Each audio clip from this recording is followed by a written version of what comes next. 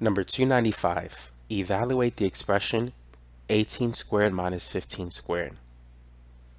Notice that we have a difference of two squares, so we could use the formula a squared minus b squared is a plus b times a minus b. So 18 squared minus 15 squared. The square root of 18 squared is just 18. The square root of 15 squared is just 15. So it's 18 plus 15 times 18 minus 15. Now what's 18 plus 15? 8 plus 5 is 13, 10 and 10 is 20, so 20 and 13, this will be 33. And of course, you can add it this way. 8 plus 5 is 13, carry over the 1. 1 plus 1 plus 1 is 3, so you get 33. And then 18 minus 15. 18 minus 15 is 3. 33 times 3 is 99. So this is the answer. That's 18 squared minus 15 squared. So D is the right answer.